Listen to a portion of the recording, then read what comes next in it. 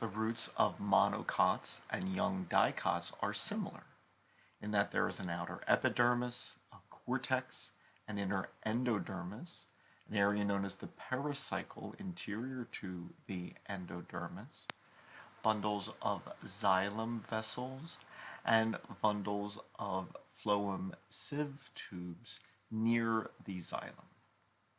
In monocots, these vascular bundles are arranged in a circular arrangement, while in dicots, the xylem forms a central X-shaped formation.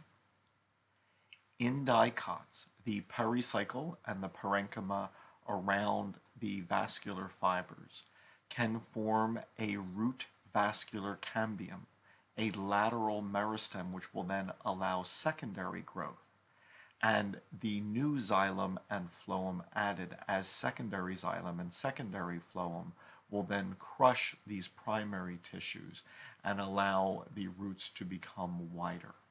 This only occurs in the roots of dicots.